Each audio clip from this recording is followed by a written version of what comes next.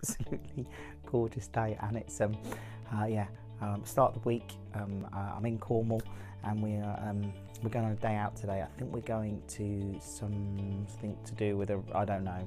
My wife's got it all planned. We've got a whole day planned. Yesterday we went to Perranporth, which was amazing. Here at Lappa Valley Railway and Leisure Park in Cornwall, and we've had an amazing day here today. I've been on lots of different trains and seen the history of this quite historic site actually, from its days of silver and lead mining right the way through to it being used in preparations for D-Day.